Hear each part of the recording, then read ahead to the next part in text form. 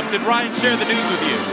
Sorry, what? Yeah, sorry, it's hard to hear with Sosa behind us. Did Ryan share the news with you that you broke the blocks record? He did, and I'm so excited. That was exactly what I was looking forward to, like, doing this entire year, so, yeah.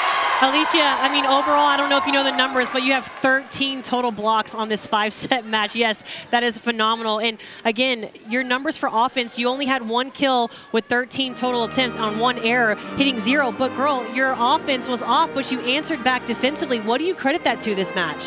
I think that's honestly, that goes to my pin blockers, because they were really good at communicating with me this whole game, and I really appreciated that. They made sure to like reassure me the whole time, especially on the middle. I didn't think that I was going to be alone for any of the blocks. I knew that my hitting obviously was a little off, but I knew that I could make that up with blocks, especially with the people next to me. Well, you did a great job with that. Because USF leads the conference in kills per set, was blocking going to be a very important factor for y'all today? I think so, yeah, especially because we've been working on that all week, trying to make sure that we can really get like a good setup for our passers, our diggers in the back row. And I've been just working, specifically me, I've been trying to make sure that I can get like the majority of the blocks that I can, because I knew that my hitting was a little off recently.